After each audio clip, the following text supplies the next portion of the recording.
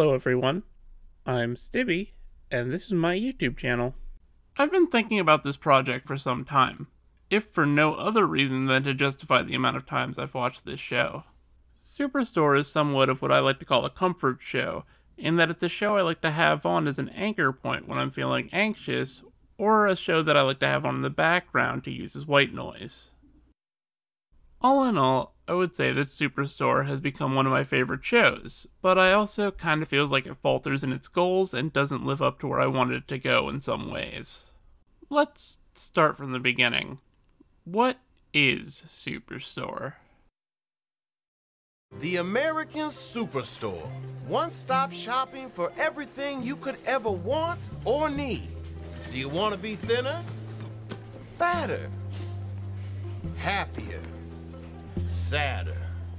Are you looking for friendship? Or solitude? Or even love? Superstore was an NBC comedy about a collection of employees at a fictional Walmart or Target-type department store in St. Louis called Cloud9. The show was created by Justin Spitzer, who was one of the primary creators behind The Office, and more recently the primary creator behind American Auto. So I think it's fair to say that his body of work has somewhat of an obsession with the American workforce. Although this is the most blue-collar his shows get, with The Office being primarily about middle management and sales at a mid-range paper company, and American Auto being executives at a high-echelon car company. Superstore is, by contrast, focused exclusively on the people of the lowest rung of the corporate hierarchy. Basically anyone that makes more money or has more influence over the day-to-day operations of the store than a branch manager is depicted as either a total villain or a complete idiot, and frequently both. The show aired on NBC from 2015 to 2021 and featured a large ensemble cast. What if someone steals a baby? What then? Do you want me to just sit there and watch someone take a baby? What if the baby is wearing a bomb? Then wouldn't you want him to steal it? I'm trying to picture a scenario in which somebody plants Oh, what if it's baby Hitler? That's a very good question. Is it? I think you gotta kill that baby Hitler. Superstore is an ensemble sitcom, and therefore it might be hard to point out all the relevant characters up top, but I'll do my best to point out the most vital characters right now, and then introduce other characters as they become more relevant to whatever I'm talking about. The series starts with the first day at the store for new hires Jonah Sims and Mateo Fernando Liwanog. I'll start by introducing Jonah, as he is the focal point character at the beginning of the show. He's played by Ben Feldman, who you might recognize from his brief stint on Mad Men or his brief stint on Silicon Valley, or from a couple of movie appearances, the most memorable to me being As Above So Below and his appearance in the Friday the 13th remake. Jonah is an extremely liberal to slightly left-wing 30-year-old white guy from a wealthy family who applies at Cloud9 after dropping out of business school.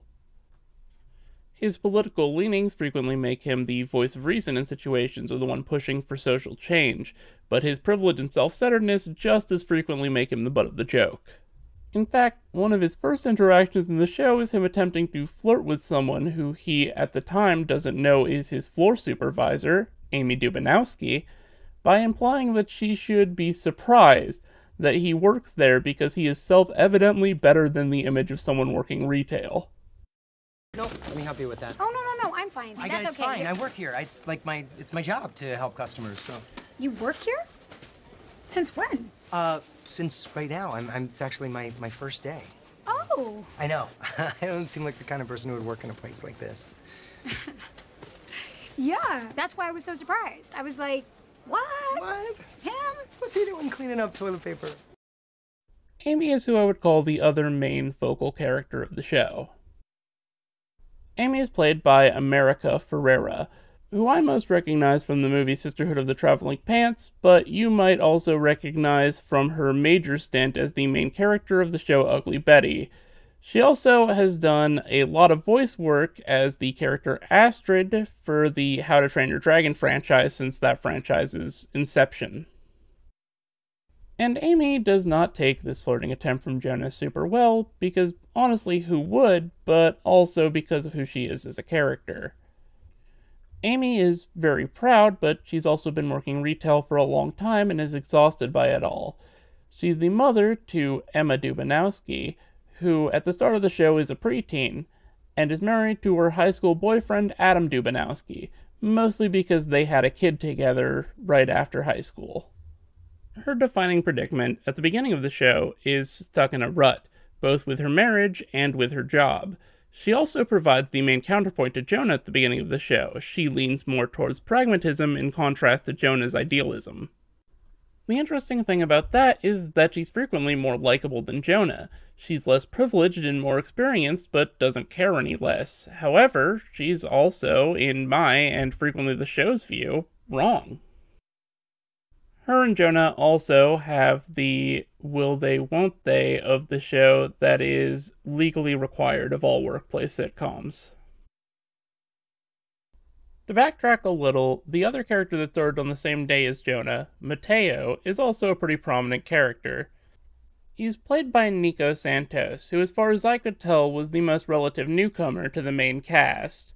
He wasn't in a lot before Superstore, and nothing that I recognized. The only other prominent credit I saw was he played a character in Crazy Rich Asians, but I don't know a lot about that character as I haven't seen that movie.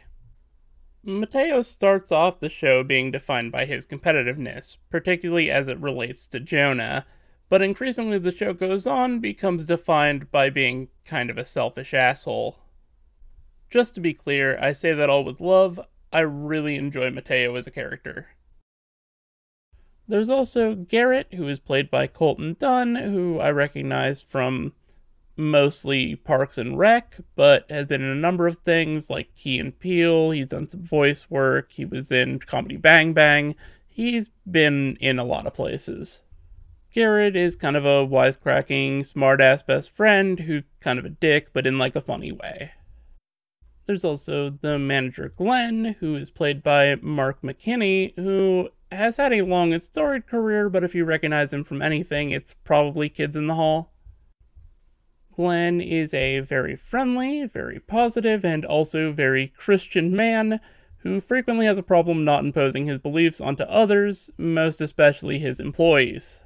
There's Dina, who is played by Lauren Ash, who has also been in quite a bit. Most notably for me, she does the voice for Scorpia in the Netflix She-Ra series.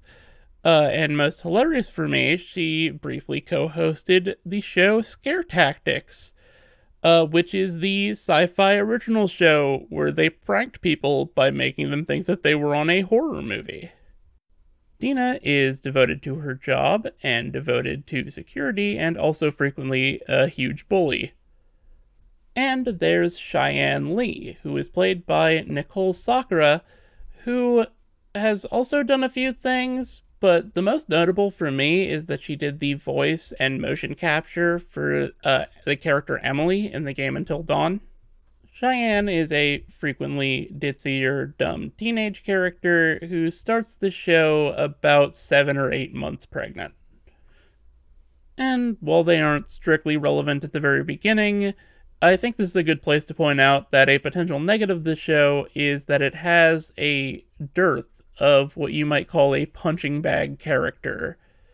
You have Sandra Kaluuya-Kalani and Justine Sikowitz, who both start life as characters exclusively as Dina's punching bags, although they both do get more to do later on.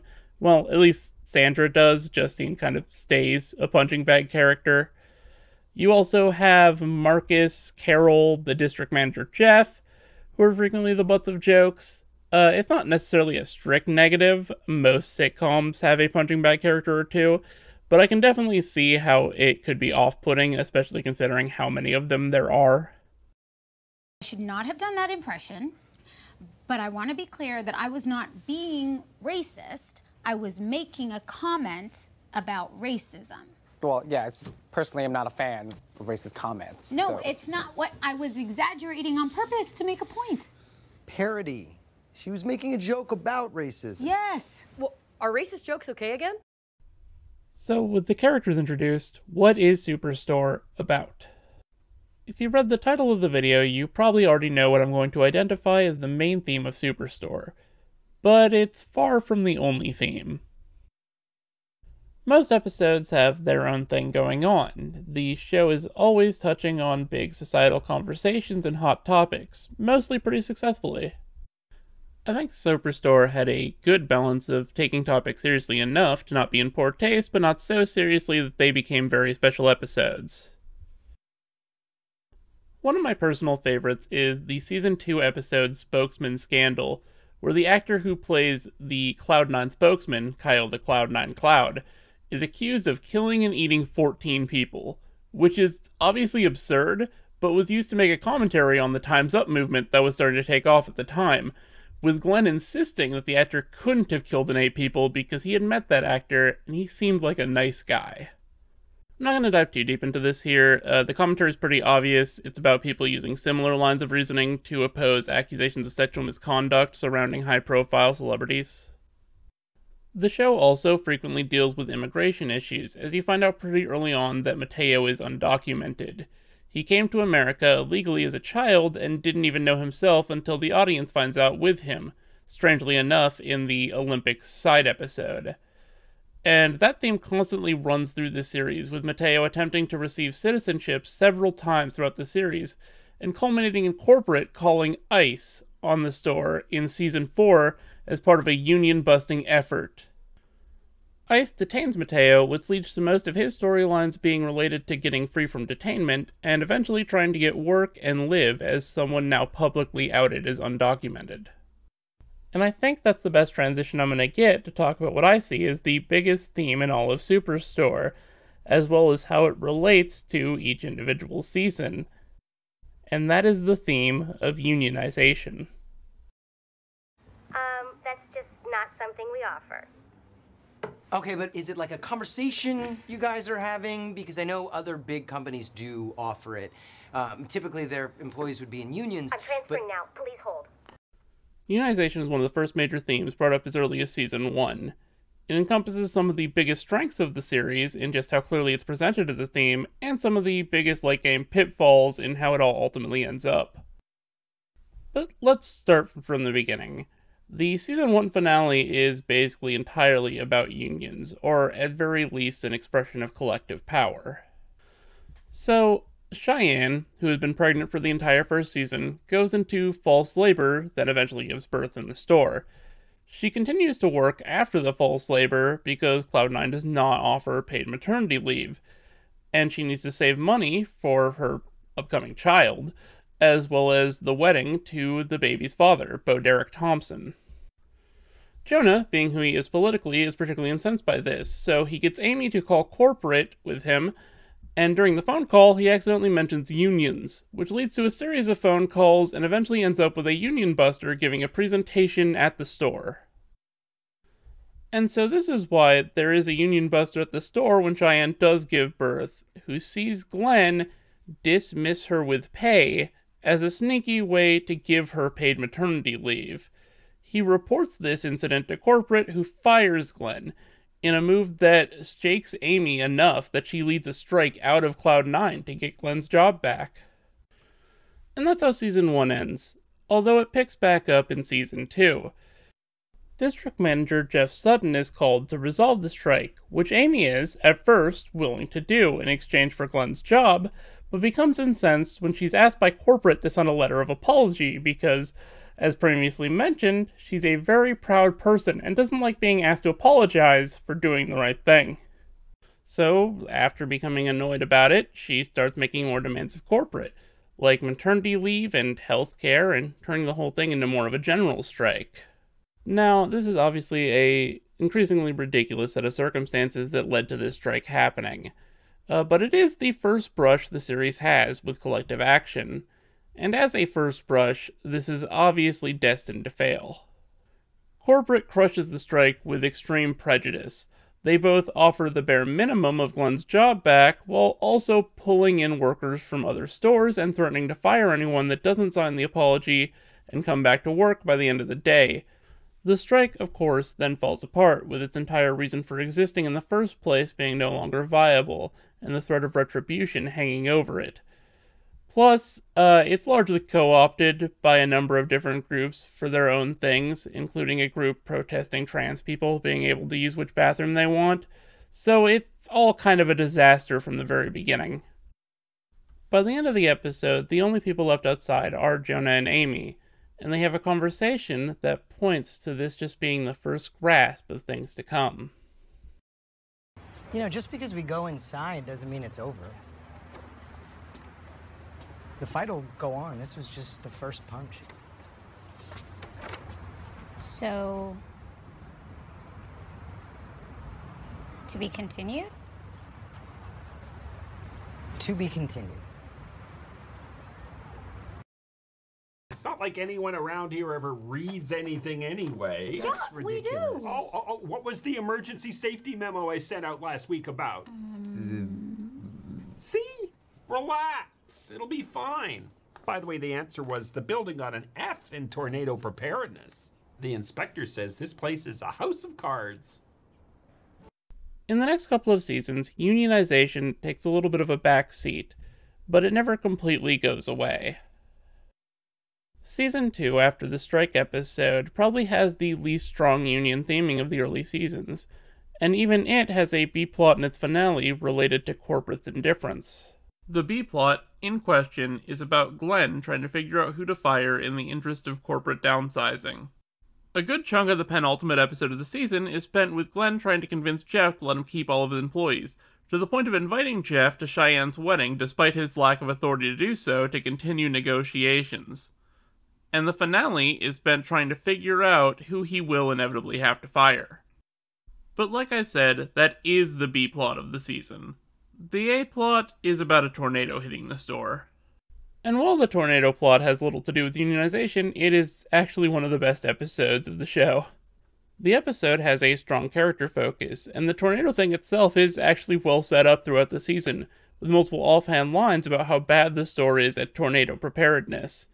Which, I suppose you could connect to corporate indifference if you really try, but I think that would be kind of a stretch. These lines are mostly just jokey foreshadowing for people to catch on repeat viewings.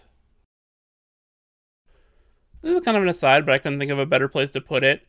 I think that Superstore's setup and payoff game for jokes, at its best, is on par with, like, Arrested Development and The Unbreakable Kimmy Schmidt, which in my opinion are the best in the field. Anyway, the tornado episode is a great payoff to the setup of the building tornado preparedness rating, as well as a culmination of a lot of different storylines. The most relevant to future setups as far as this video goes is probably Amy's marriage falling apart at home, leading to her kissing Jonah during the tornado, and Mateo's storyline. Mateo had, in an earlier episode, started dating district manager Jeff, but they had to break up because them continuing to date would mean Mateo would have to switch stores, which would have led to his undocumented status being discovered by corporate. But Mateo calls Jeff during the tornado to tell him that he's still in love with him. Yeah, and do we even want Myrtle back? I mean, she kind of sucked. Did someone say my name? Did you just tell us ahead of time who all's on the phone? Season 3 starts with rebuilding after the tornado and goes in a lot of different directions after that. The theme of unionization takes kind of a backseat for most of the season to character drama. Amy gets a divorce, Jonah gets a new girlfriend, Dina and Garrett start their own will they or won't they. A lot happens in this season. But as the season draws towards the finale, we again move towards the primary theme of unionization. Or at least corporate indifference and why unionization is vital for the employees of the store in the face of it. To explain why, I have to introduce a character named Myrtle, who is played by the late Linda Porter.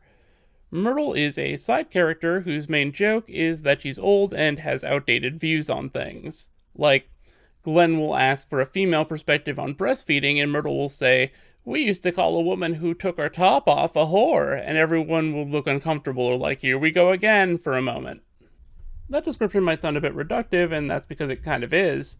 This is not necessarily the most complicated social commentary, and it isn't anything you haven't seen before, but I want to be clear. I'm not saying it's not frequently funny, and I'm certainly not disrespecting the talents of Linda Porter. I was a particularly big fan of the seasonal hires episode where Myrtle is upset that one of the seasonal hires is older than her. It is genuinely comedy gold. Amy's husband, who else? I got $20 bitch. I got her listed as old lady, but I got you, Myrtle. But I bring up Myrtle now because her story intersects with the main themes here. She was fired earlier in the season by the new district manager, but during the finale, Jonah and Amy find out that her firing was part of a company-wide initiative to write up all elderly employees to create pretense for firing them so they would cost the company less money. Finding this out gives the employees leverage for the first time in a while, so they find Jeff, who quit at corporate after finding out Mateo was undocumented, and set up a plan with Jeff to confront the CEO of Cloud9 with overwhelming proof of this during an internationally broadcast town hall company meeting. And while this doesn't have as directly a correlation with union activity as Season 1's strike did, it is still collective action. It was all the workers coming together to hold their CEO to account and bargain for their rights. Of course, the show is not ready to end yet, so this too fails. Corporate figures out what Jeff is planning to do the second he mentions Myrtle's name, and immediately offers him his old job back, while feigning like they really valued him as a member of the executive branch, which Jeff, who is currently not doing so well financially, accepts basically right away, and doesn't reveal what he knows about the senior firing initiative. I don't want to sound down on this. It is fine that this fails. It keeps up drama and adds stakes. Plus, watching things inch higher and higher makes for good progression. The character should not succeed at this point in the story. It builds dramatic tension. A show in which corporate rolls over and gives them everything at first would not only be boring from a narrative perspective, it would almost be irresponsible given the realities of corporate union-busting efforts. The end of the Season 3 finale into Season 4 also finally declares an answer to Jonah and Amy's will they or won't they. To the definitive, they will. Amy and Jonah officially get together. The other major shift to the show's status quo around this time that's worth mentioning is Glenn steps down as manager and Amy takes the job. Rise up. Stand up for your rights. Power to the people. Keep top. Hey, Sandra. Handing out some flyers? Yeah. You want one? Sandra says no to hate and yes to freedom. Oh. Seems uncontroversial. I'm not a hero. At this point, the last few seasons have done a fantastic job at expressing why collective action and ultimately unionization are necessary to fight back against the ways the parent corporation oppresses the floor workers in its unquenchable thirst for profits. And Season 4 is when the explicit theme of unionization reaches its peak. Throughout the season, there's a running plot line about corporate continuing to cut hours at this store, to the point that some of the workers aren't even really making a living wage. And also, having less people to work means that the store is understaffed, so a lot ends up not being able to get done or cleaned out. The hour cutting is not only bad for the workers, but bad for the store, and the owners refuse to do anything because doing so would require them to pay more money. That is, until an embarrassing tweet circulates of a picture of a cart full of meat rotting out in the open at the store, which wasn't caught because of the limited staffing.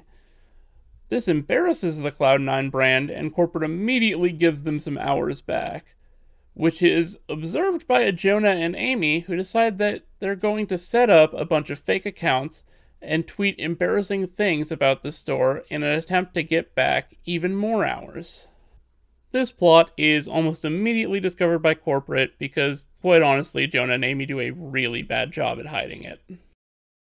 How do you know it's one of us? Well, all the posts came from the same MAC address, and that device was logged into the employee Wi-Fi network. Who would be dumb enough to send incriminating tweets from the employee Wi-Fi?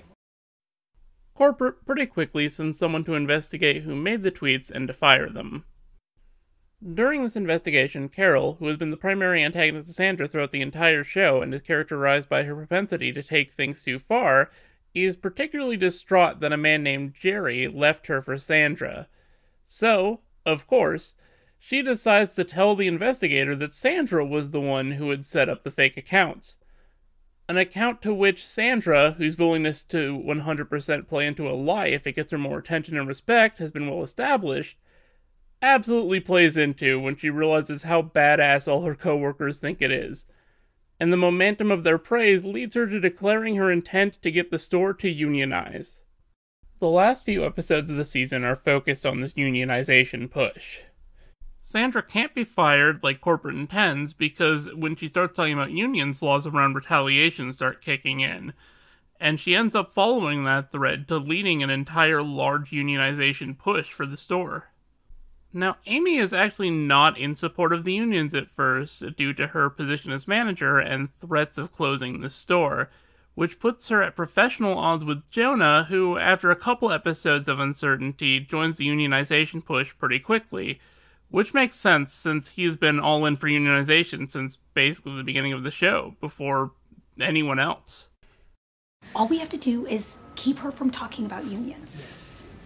What? It just feels weird. Isn't that like literally union busting? No! What would you call it? I don't know. It's not like we're crushing a movement. We're just trying to... Send her a message? That sounds like we're breaking her legs. We just want to... Neutralize the threat, get rid of the problem, let her know she's messing with the wrong people. Something in that ballpark. It just feels like a red flag that everything you say makes it sound like fill-in. This Amy and Dina versus basically the entire rest of the store, but most especially Jonah and Sandra on Unionization plotline, lasts until the season 4 finale, Employee Appreciation Day, where the corporate takes things a step too far for Amy and calls in an ICE enforcement raid on the store in order to intimidate the branch, which leads to the detainment of Mateo.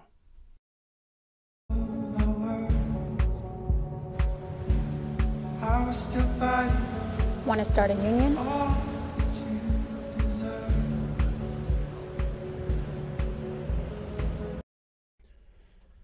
So, that's it, right? The next season is all about setting up the union. Well, kind of. This is where things get a little weird around the theming, and that can be blamed on a number of different factors, both in and out of the show's hands. Just before, or early on in Season 5's airtime, it was announced that Amy's actor, America Ferrera, would be leaving the show and this would be her last season. At this point, it was in question what the show would look like without her, as she was a staple of the show and Amy was a vital character.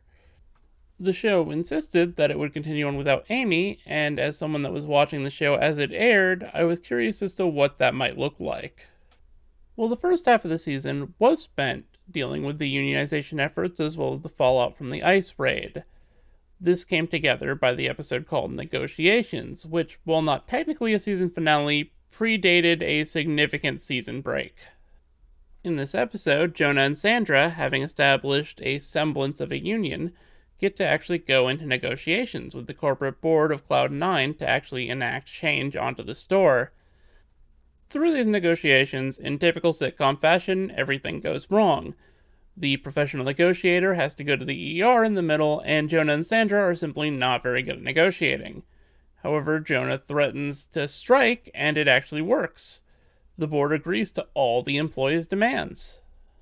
If all that sounds too good to be true, that's because it is. It's revealed at the very end of the episode that Cloud9 was bought by a large-scale temp company called Zephyra with a hip young CEO, and that the new company didn't have to comply with anything decided in those negotiations. So that's the end of the union movement at Cloud9, and I'll just come out and say that this is the last time unions are seriously tried on the show. Now, I don't think that this was meant to be the last attempt at unionization. It was such an encompassing aspect of the show, and there was no indication at this time that the show anticipated ending as soon as it did. However, Season 5 aired between September of 2019 and April of 2020. Negotiations in particular was the last episode of 2019. And then, the funniest thing happened. So it's all a little up in the air. Just like this virus. Just kidding. It's not airborne. Well, we don't know that. It could be. Anyway. Oh my God, hey, everyone's overreacting. I mean, no friggin' way I'm missing out on spring break this year. Actually, the latest articles are saying that washing your hands isn't enough. We should be wearing face coverings, avoiding large groups. Like, say, 50+ employees and an endless stream of customers? That sounds like here. I do think that COVID ruined this element of the show. It really got in the way of whatever direction the show was actually planning on going. However, I also, possibly somewhat contradictorily, believe that Superstore rolled with the punches on COVID pretty well, all things considered. It certainly incorporated COVID into the plot of the show itself better than just about any other show I saw attempt to do so. Attention shoppers, we ask that you please not physically wrestle things from your fellow customers. There's a highly contractable virus out there that our country does not have a hold of. None of y'all listening, huh? All right, enjoy the apocalypse. Superstore being about a AAA department store and also being no stranger to commentary made it kind of a prime arena to tackle early COVID reactions in a thoughtful and funny way, as obviously department stores continued to run throughout the height of the pandemic. But as I made clear at the beginning of this, Superstore did not get through COVID unscathed. What COVID did do was destabilize production of the show and throw off the trajectory of the storylines they were in the middle of by throwing the entire world into chaos. The end of Season 5 had Amy going to California to get a job with corporate and leaving the show, but it wasn't too long before it was announced that Season 6 would be the last season. Now, I don't necessarily think that this is intrinsically a bad thing. The show got a final season to wrap everything up, which is more than a lot of shows get, and I was somewhat apprehensive about the show continuing without Amy anyway, as, in my experience, when shows start losing vital characters, it's usually the beginning of the end. And I figured that everything was happening so quick that America Ferrera would come back for the finale, and I was excited to see how they would wrap everything up. Okay, guys, come on. Obviously, Jonah's got some ideas. We haven't even let him talk. Jonah? I'm not sure that there's anything that we can do. I'm just trying to be realistic. I mean, we've been flattened by these guys over and over. I don't know what to say. Hey, I'm not sure that's an idea so much as a downer, so maybe next time just don't stop the meeting if you don't have anything. Yeah. My bad. I realize I set that up like I was gonna rip into Season 6, but that's not what this is. I don't think that the show has, like, a huge dip in quality or anything. I think that Season 6 is probably the worst season, but that's relative. There are less memorable episodes in Season 6, but there are also just less episodes in general in Season 6. And the season starts really well with the aforementioned COVID episode, Essential, which, in my opinion, is an all-timer. And the episode after that, California Part 2, is a solid send-off to Amy, although I guess it is kind of strange that they have this big emotional send-off to Amy when she's not gone for that long. It's a very short season, and she does come back for the finale. And to the show's potential credit for if it had continued without Amy, the Amy-less episodes aren't bad either. They don't feel like there's something missing or anything. Although, that might have something to do with the fact that the season is so short that it doesn't feel like Amy really leaves in any meaningful capacity. A lot of the season has to do with Jonah dealing with his breakup with Amy and Mateo trying to gain citizenship. There's also a quick last-minute status quo shakeup where Dina and Glenn become co-managers of the branch, and a fun Kids in the Hall reunion when David Foley guest stars in the episode Lowell Anderson, which sets up the conflict for the finale of this series. That conflict being that the employees find out that Zephyra is planning on shutting down a number of Cloud9 locations, and that their store specifically is on the short list of stores slated to close down. So they enlist Amy's help, and they pull out all the stops that they possibly can for one last desperate plea for their store to remain open. You're not concerned this is hurting business? I might think twice about shopping at this store. Okay, yeah, a lot of feet turn up here. I'm sorry we're not literally perfect, Natalie. Yikes. We keep trying to show everybody that we're the perfect store. And the truth is, we're not, okay? We're just us. But we're here every single day. When it rains, when it snows, when it tornadoes, when there's a plague and you're all safe at home, except for when you come here to cough, we're here just trying to get you what you need. And all we want is to keep doing that. Emotions running high here, preventing people from staying on topic. Back to you, Skip. This ends up not working. Or, well, it does work, but they find out that their store remaining open means that it'll stay open as a fulfillment center with a skeleton crew, which means that basically the whole staff will have to be laid off anyway. And I guess I have a little bit of an issue with that ending. Now, I am definitely no stranger to a bummer ending, and I think one can serve a narrative just as much, if not more, than having all the characters' goals be met. I'm reminded of the movie Z, which is an explicitly leftist drama about a time when cops collaborated with fascists in the assassination of a left-wing politician, and are investigated for it.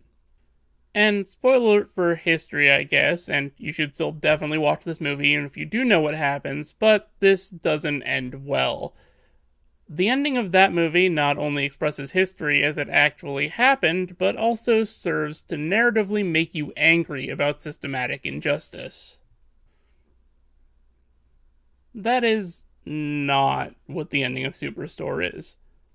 First of all, and this might go without saying, but liberal-leaning NBC sitcoms are a different beast from explicitly leftist prestige dramas. But also, shocking you into anger with the system isn't really what the ending of Superstore is trying to do. It's a sitcom. It ends with a send-off of the characters.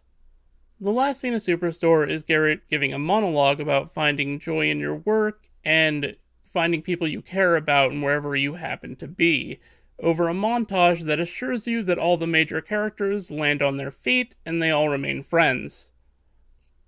Glenn starts his own hardware store to continue the legacy of his father's store, Sturgis & Sons, which was put out of business by Cloud9. He even hires Cheyenne and Mateo, which works out especially well for Mateo, who is worried about finding work with his undocumented status. So that puts a little bit of a bow on that story arc as well. Amy and Jonah are shown to have gotten married and have at least one more kid together, in addition to Amy's other kids, who Jonah is helping co-parent. Amy continues to be a CEO, and Jonah, the political activist that he is, gets to run for office. And Dina takes over the store as the manager of the fulfillment center, and she hires on as a skeleton crew basically everyone that was important enough to be shown in the credits, but not so important that they needed their own entire thing. Like your Sandras, your Marcuses, etc.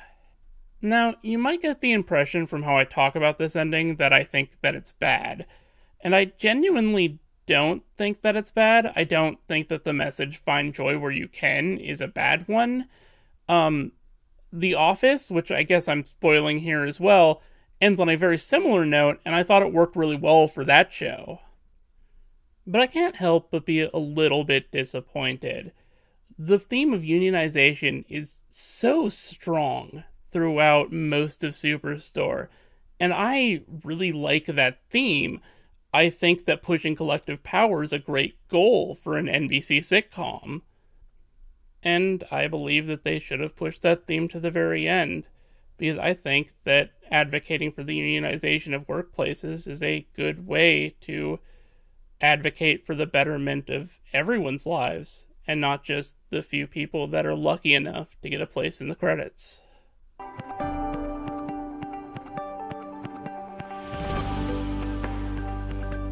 Moment of beauty?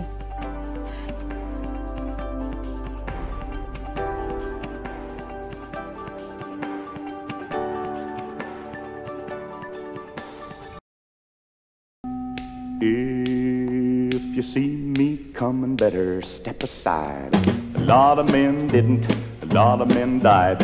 One fist of iron, the other of steel. If the right one don't get you, then the left one will. You load 16 tons, what do you get? Another day older and deeper in debt.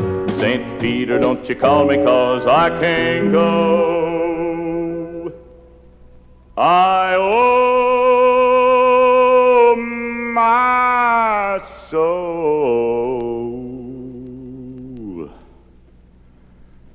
to the company store.